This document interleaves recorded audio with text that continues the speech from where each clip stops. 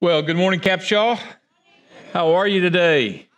First of all, happy Mother's Day to all the moms that are in the house. Thank you so much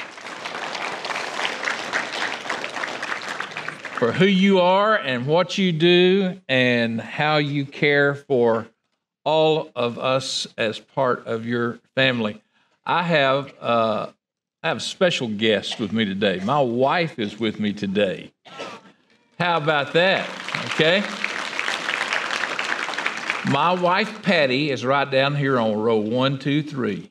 Would you just stand up for 1 second? I know you're going to kill me later. I know. All right.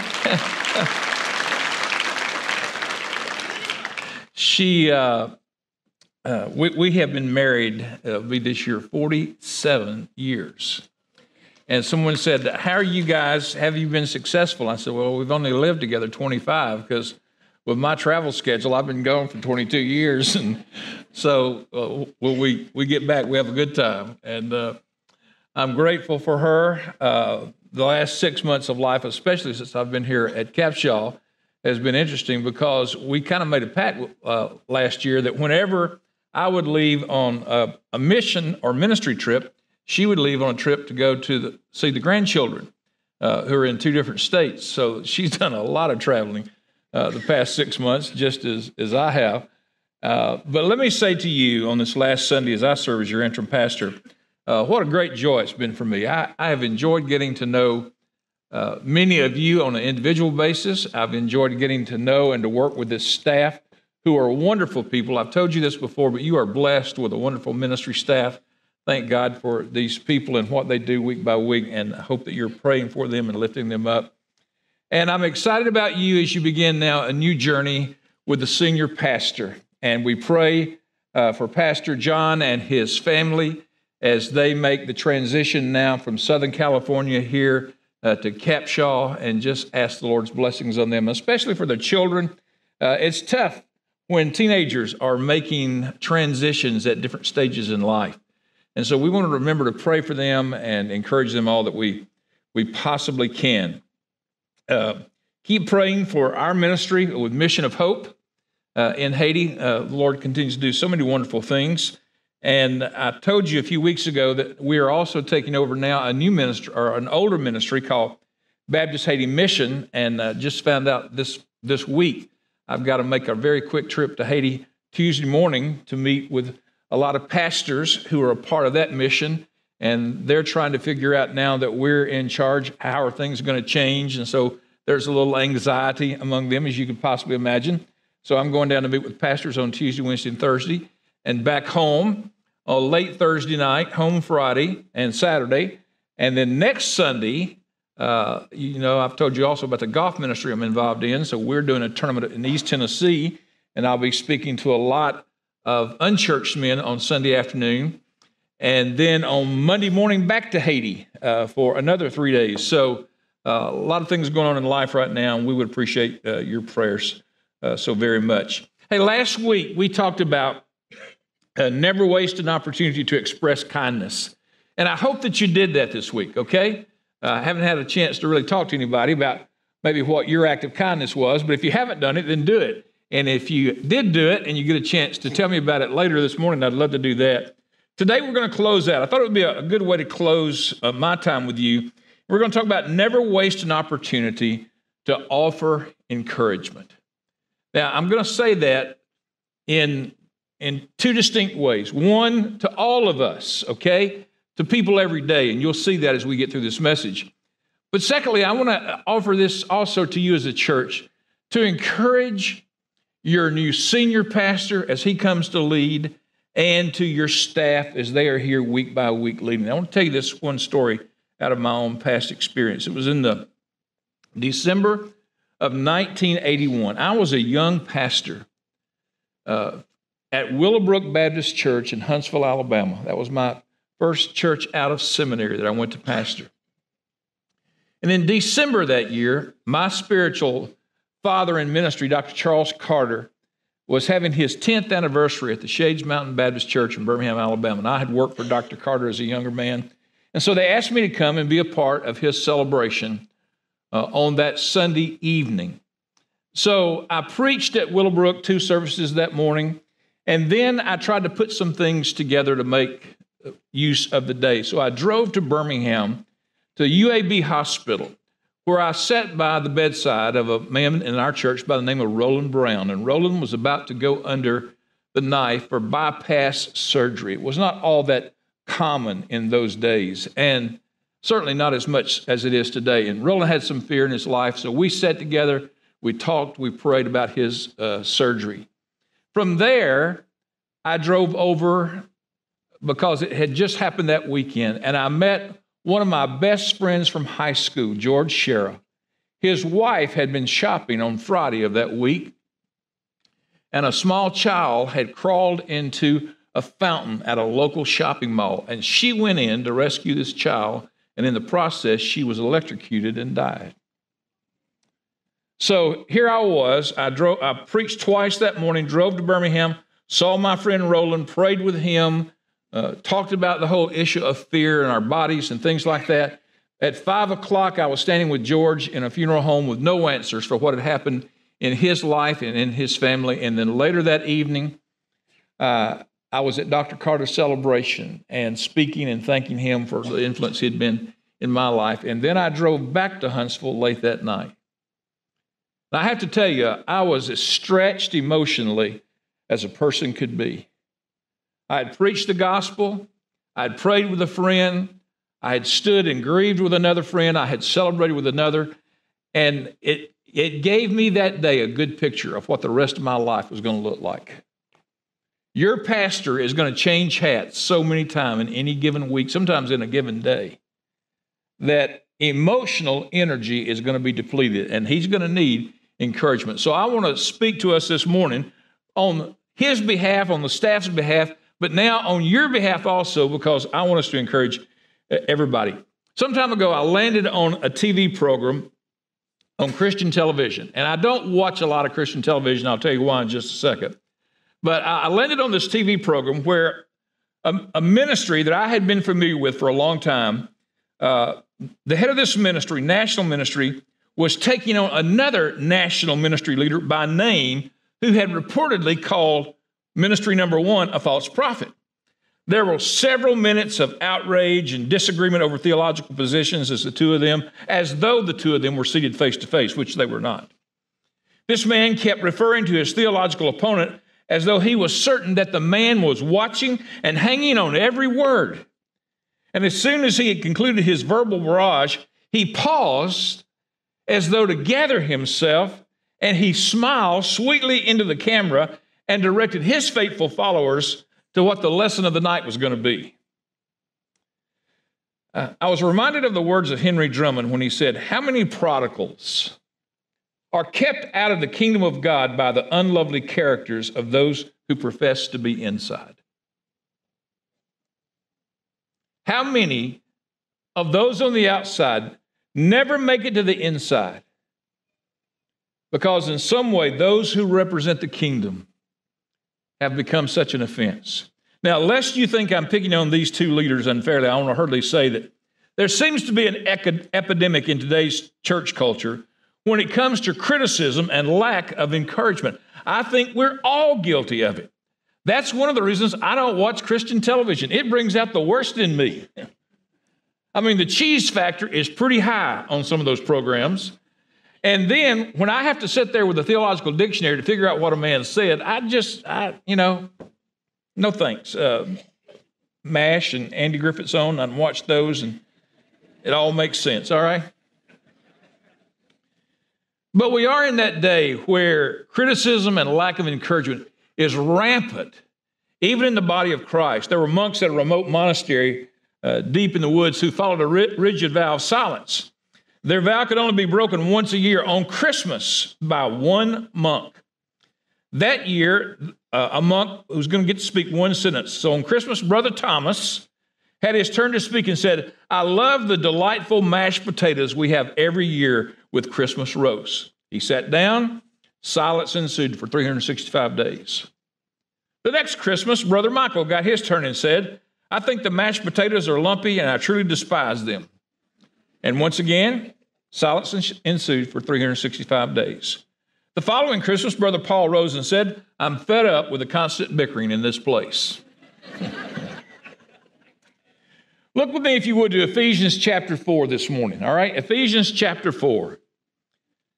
The scripture says, Paul writing to the church at Ephesus, do not let any unwholesome talk come out of your mouths, but only what is helpful for building others up according to their needs, that it may benefit those who listen. Now, one more time, okay? Don't let any unwholesome talk come out of your mouths. How do you think that addresses criticism? It kind of says, keep your mouth shut, doesn't it? It's just not needed. Only what is helpful for building others up according to their needs, that it may benefit those who listen. William Barclay says, one of the highest of human duties is the duty of encouragement. It's easy to laugh at men's ideals. It's easy to pour cold water on their enthusiasm. It's easy to discourage others. And the world is full of discouragers. We have, he says, a Christian duty to encourage one another. Many a time of word of praise or thanks of appreciation or cheer has kept a man on his feet. Blessed is the man who speaks such a word. Now, that's not only a good exposition from that famous theologian, but if you read Scripture gives him his ground of being for that. Proverbs 15:23 says, a man finds joy in giving an apt reply. And how good is a timely word. Proverbs 16:24, pleasant words are a honeycomb, sweet to the soul and healing to the bones. Go back in your life and you think in your Christian walk, how many times you were ready to throw in the towel and maybe just give up on faith, and someone had that word from the Lord that just spoke to your heart, that spoke to your mind, and all of a sudden gave you a renewal of faith and helped you to keep going. Well, this morning we're going to look at a New Testament model of just that kind of life, and it's found in the life of a man named Barnabas. We call him Mr. Encouragement.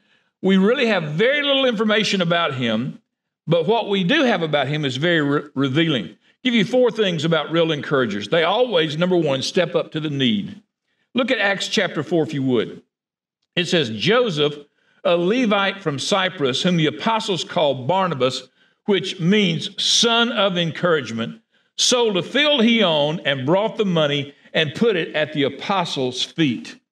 In Acts chapter 2, the scripture says they were all together in one accord, and they were taking care of one another as any man had need. Now, a need arises in the church there in Jerusalem, and the scripture says this man who is called Barnabas, this son of encouragement, he goes and he sells a piece of property that he has. He brings it to the apostles and simply places it at their feet. He steps up in a time of need. That's what encouragers do. Do you understand that there are going to be times in the lives of people that you know and that I know where they need some encourager to come and speak into their life?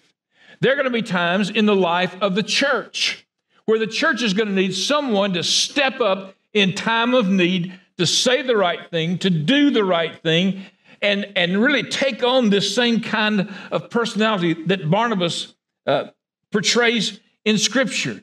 Encouragers always step up to the need, whatever the need may be. Secondly, real encouragers see potential, not problems. Now, look, turn over to Acts chapter 9, if you would. All this is about Barnabas, okay?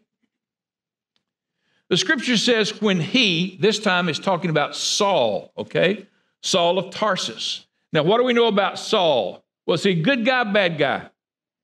He's a bad guy, yeah. I mean, he was a persecutor of the church. This was a guy that did some horrible things before his conversion.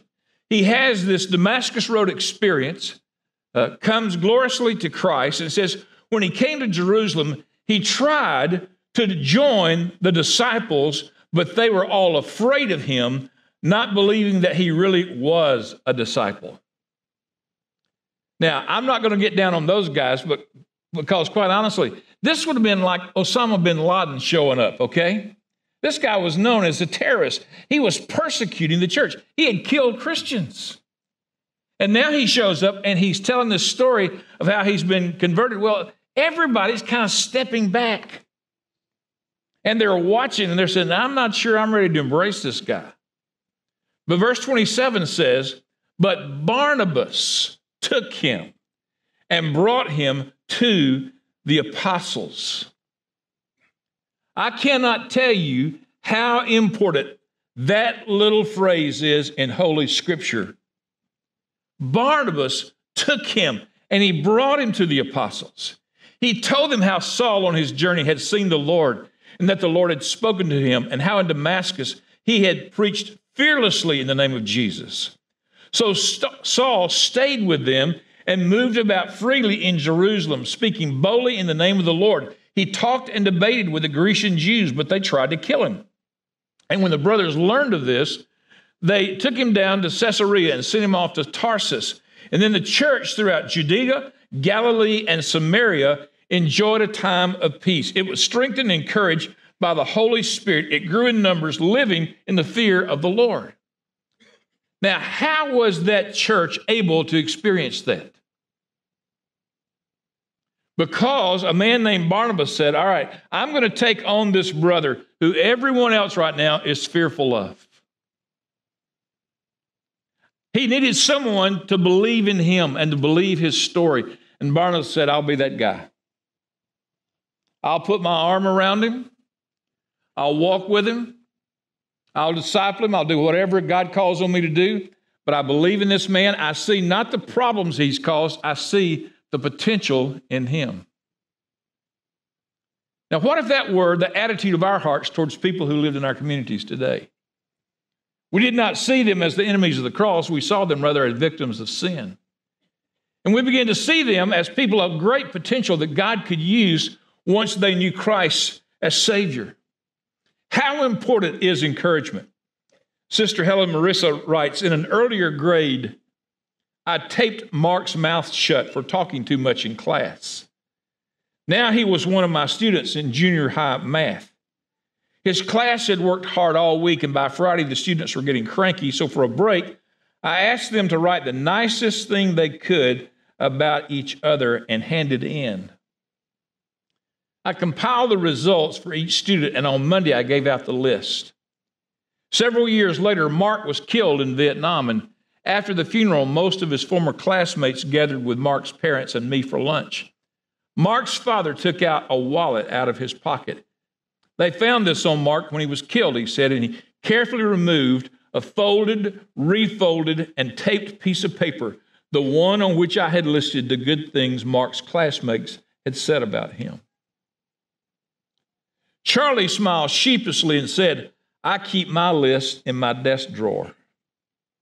Chuck's wife said Chuck put his in our wedding album. Marilyn said, I have mine too in my diary.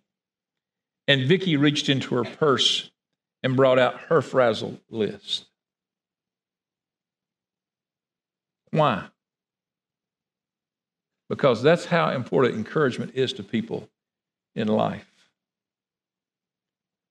Third thing about real encouragers, they care more about people than prominence. Look in Acts chapter 11 this time. Scripture says, now those who had been scattered by the persecution in connection with Stephen traveled as far as Phoenicia, Cyprus, and Antioch, telling the message only to Jews. And some of them, however, men from Cyprus and Cyrene, went to Antioch and began to speak to Greeks also, telling them the good news about the Lord Jesus. And the Lord's hand was with them, and a great number of people believed and turned to the Lord. News of this reached the ears of the church at Jerusalem, and they sent Barnabas to Antioch. And when he arrived and he saw the evidence of the grace of God, he was glad and encouraged them all to remain true to the Lord with all their hearts. He was a good man, full of the Holy Spirit and faith, and a great number of people were brought to the Lord. And then Barnabas, he looks at the situation, and he says, I've got to have some help. I've got to have someone who can just walk with these people through the elementals of the faith and help them to grow and mature. So Barnabas went to Tarsus to look for Saul, and when he found him, he brought him to Antioch. So for a whole year, Barnabas and Saul met with the church and taught great numbers of people, and the disciples were called Christians first at Antioch. Real encouragers care more about people than prominence. It'd been real easy for Barnabas to say, I got this. I'll handle this. No, he said, I need some help. I need someone who can jump in here and do what's got to be done to help these young believers. Acts 13:2 says, while they were worshiping the Lord and fasting, the Holy Spirit said, set apart for me Barnabas and Saul for the work to which I have called them. And Paul and Barnabas were leaving the synagogue. The people invited them to speak further about the things on the next Sabbath.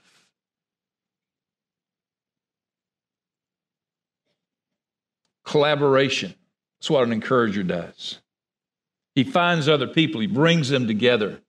He's a uniter, not a divider. And then the last thing I just mentioned to you, real encouragers never quit. This is in Acts chapter 15. It says, sometime later, Paul said to Barnabas, by the way, you see now that there's been a change in terminology. In fact, I think that if you were to go back to chapter 13 and verse 42, for the first time you see Paul's name appearing before Barnabas. Barnabas had been the leader up until this point, but now at 13:42 it says Paul is named first. So he's the one where the direction is being shifted. By the time you get to 15, it says, sometimes later Paul said to Barnabas, let's go back, visit the brothers in all the towns where we preach the word of the Lord and see how they're doing. And Barnabas wanted to take John, also called Mark, with them, but Paul did not think it wise to take him because he had deserted them in Pamphylia and had not continued with them in the work. And they had such a sharp disagreement that they parted company. Barnabas took Mark and sailed for Cyprus, and Paul chose Silas and left, commended by the brothers to the grace of the Lord. He went through Syria and Sicily and strengthened the churches. Real encouragers never quit, even when there is opposition involved. And, we don't know all that took place. I mean, sometimes I'm glad the Bible doesn't give us all the details. All we know is that these two wonderful Christian men had such a disagreement about John Mark. He had been a disappointment in earlier ministry. And Paul says, I don't want him traveling with us any longer. And Barnabas said, you know what? I'll take him. I'll go here. You choose another. You go there. As a kid, I always liked Peanuts. I'm talking about the comics now, okay? I still like Peanuts, but Charles Schulz was a great writer, and there were some things in the way he would write that comic strip that would just teach you life lessons. He wrote one where Linus has just written a comic strip of his own, and he wants Lucy's opinion. And in the first frame, he kind of tentatively hands Lucy his comic strip and says, would you read this, and would you tell me if you think it's funny?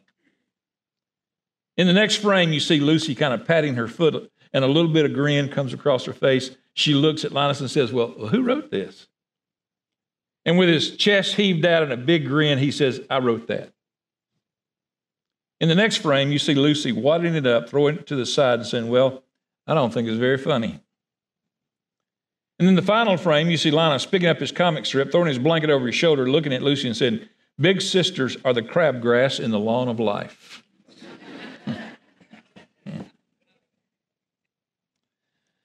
I dare say if you and I thought hard enough, we probably have been the crabgrass in somebody's lawn. Rather than giving them that timely word that they needed to move forward, we probably have been guilty and been more pessimistic than optimistic, more discouraging than encouraging. The disagreement over John Mark caused Paul and Barnabas to form two separate ministry teams and opening up two missionary endeavors instead of one. I don't think that Paul and Barnabas broke fellowship altogether, and I don't think they became bitter because Paul would later speak highly of Barnabas. And eventually, by the time you get to 2 Timothy, which was Paul's last will and testament, he he says, pick up Mark and bring him with you, for he's useful to me for service. So obviously there had been some healing in that relationship. But that whole story of tracing Barnabas through the book of Acts and tracing Paul's ministry literally across the known world and writing the New Testament, I think it all hinged on this man who said, I'll step up to the plate. I'll do what God's called me to do. I'll put my arm around this brother. And it gives us two very simple truths regarding encouragement. Number one, everybody needs encouragement. Everybody. Is there anybody in the house this morning that could not stand a word of encouragement in your life? Huh? No, we all need encouragement, don't we? Mom and dads, listen very carefully. The scripture says that in your speech, in your tongue is the power of life and death. Your kids need to hear words of affirmation and love from you. And you check your vocabulary and you check your conversations and you make sure that everything you say is not in a negative spirit of correction. Those kids need to know that you love them, that you believe in them, and that you see the greatness and the potential in their lives. Someone you work with needs a word of encouragement. Someone you socialize with needs a word of encouragement. And the scripture makes it very clear, because of Christ living in us, we have been given that ministry, both of reconciliation and the ministry of encouragement to other people. You need to be an encourager. Now, can I just say to you on the eve of a new pastor coming to pastor this church? Okay, now this is confessions. I was in one church 33 years. There were some people, when I saw them coming, I was looking for a place to run. Okay, I'm being honest. Because in 33 years, I never heard them speak a kind, encouraging word. There was always something about, we don't like this about our church. In fact, there were some people who disliked so many things. I wondered why they were there. I mean, why would you stay in a church like that? Now, this is probably my weakness, but I'm just telling you, as a pastor, there were people I would try to avoid because I just didn't think I had the emotional energy left to hear one more negative word coming out of their mouth.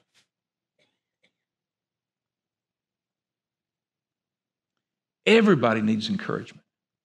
Number two, all of us can speak words of encouragement. 1 Thessalonians 5 says, therefore, encourage one another. Build each other up, just as in fact you are doing. 1 Thessalonians 5:14, we urge you, brothers, warn those who are idle, encourage the timid, help the weak, be patient with everyone. Hebrews chapter 10 says, and let us consider how we may spur one another on to love and good deeds. I love it in the New Living Translation. It says, think of ways to encourage one another, outbursts of love and good deeds. Let us not neglect our meeting together as some people do, but encourage and warn each other, especially now the day of his coming back is drawing near. Listen, if it was drawing near then, it's even closer now. And we need to be speaking words of encouragement to build up the body of Christ.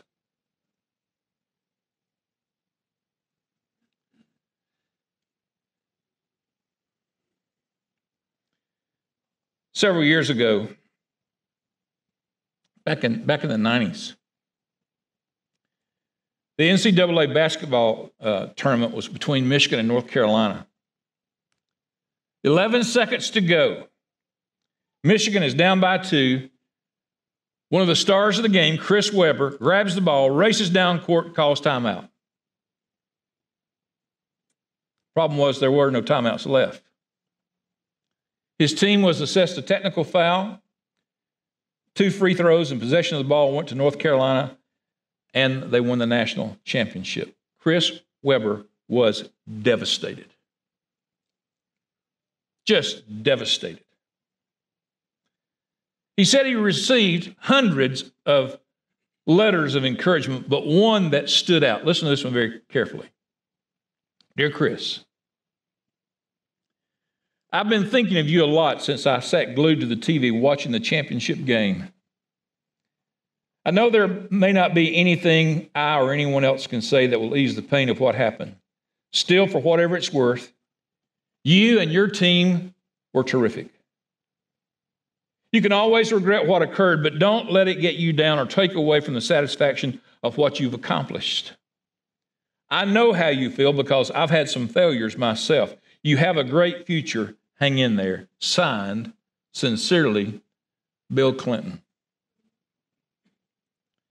Now, you may find fault with Bill Clinton in the way he represented the office of president. You may find fault with his political decisions and his lifestyle choices, but you can't find fault with that kind of letter. Who in your life, in your circle of influence, needs to hear a word of encouragement that comes their way through you?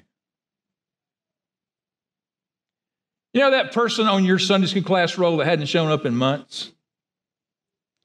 Maybe rather than just saying, hey, where have you been? Maybe just to say an encouraging word to them.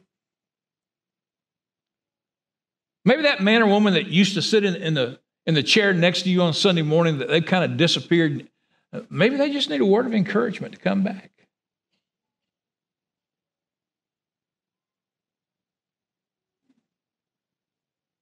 Encourage one another while you have the opportunity.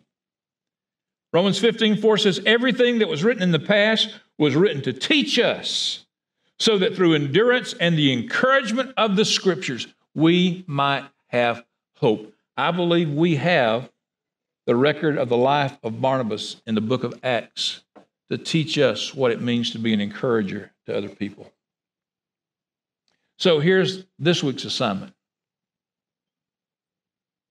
Now, some of you have got two assignments because you didn't do the first one, okay? So you got to go express kindness, but you also got to go find someone to encourage this week. And just speak that word that will lift them up.